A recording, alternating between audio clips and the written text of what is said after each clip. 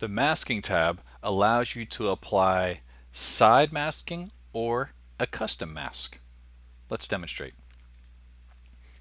I'll choose one of my 3 files to work from.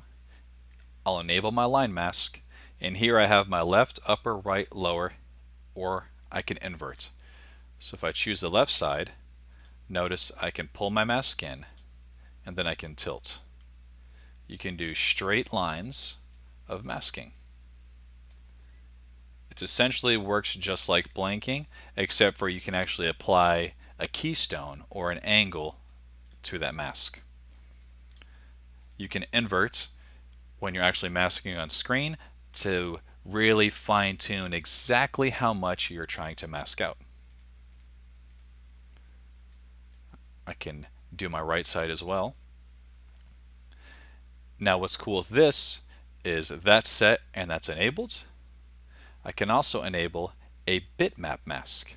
Bitmap masking allows you to do a custom mask. If I enable it, you can see that there is a star here.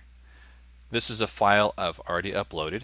So if I go to File, you can see my star, and it is a BMP file. Not just a bitmap, but this is a monochrome bitmap. A truly black or white monochrome file. That is all that really works with this. So once it's in though, I can move this around and I can resize it, which is quite nice.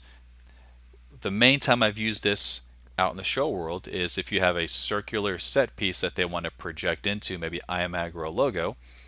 Instead of a switcher up needing to do a circle wipe or a circle key, I can just incorporate a circle bitmap mask into the projector, size it, move it around until it's right where we need it to be.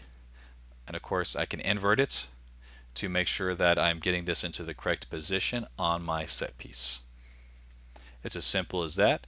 I still have access to my line masking as well.